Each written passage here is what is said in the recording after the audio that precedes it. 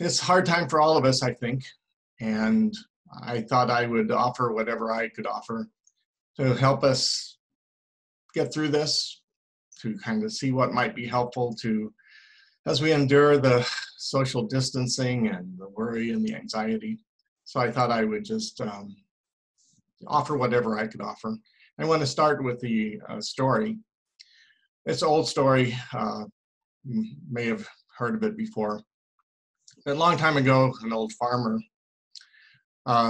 he used a horse to plow his field. And one day the horse jumped out of the pen and ran away.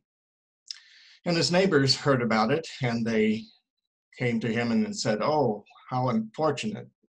What a bad thing to happen to you." And he said, "Well, we'll see." So a day later, his horse comes running back with two wild horses, bringing two wild horses with it. And the man's neighbor said, "Oh, how fortunate. You have three horses now. Now you can do lots of work." And he said, "Well, we'll see." Well, his young adult son was trying to ride one of the wild horses the next day and got bucked off. And he broke his leg. And the neighbors came and said, "Oh, how awful, such a bad thing, how unfortunate you are to have such a bad thing to happen. Now your son can't help you work." And the man said, "Well, we'll see." A couple days later, the king's army came through, and they were conscripting every young man to join the army. But because the man's son had a broken leg, they didn't take him to the army. And the neighbors came around and said, "Oh, how fortunate that your son didn't have to go to the army." And the man said, "We'll see." Now that story for me is helpful because one thing is bad things happen and good things happen, and equally. And we never know which is which, but we spend a lot of time trying to decide which is which. And the things that we think are bad, we try to get rid of. And we spend a lot of energy bemoaning the fact that this bad thing happened, where in reality, good things happen too, equally.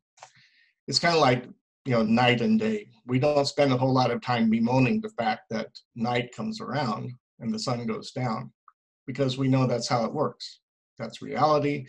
It's how it works. So we do what we need to do to deal with the darkness. We get the lights on, we light candles, we do whatever.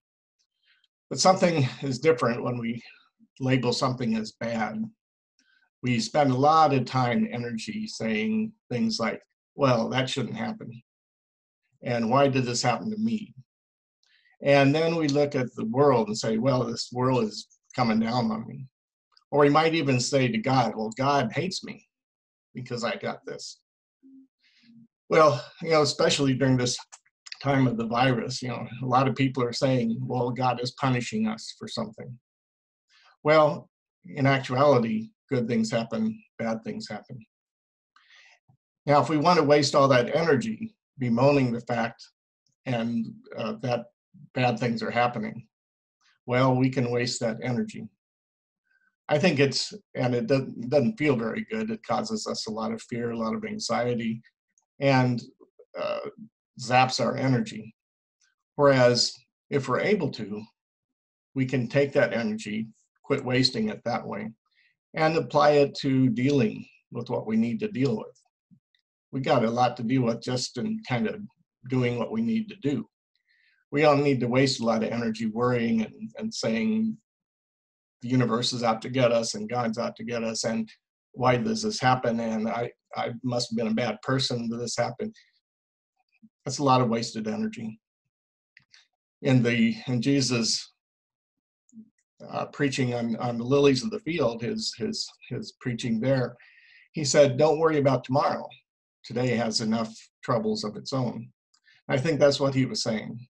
That's the point he was making. He said, we don't know what the future holds. good, bad, it'll hold both. But we can't do anything about that anyway. So why don't we just kind of see what's in front of us, deal with what's in front of us, do what we can to change things if we can, and that's good enough. That's all we can do.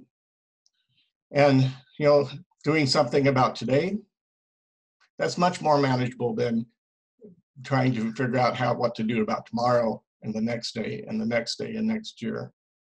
We can do something about today. We can't do anything about the future. So I invite you to kind of maybe reflect on that. And if you can, kind of, take some of that energy of worry that we're all doing. We're all anxious, and that's just human. Maybe we can kind of take that and direct it a little bit more to what we can do something about, rather than what we can't. Getting food on the table, finding toilet paper, or whatever we're doing. And maybe we can be a little bit more at peace during this anxious time.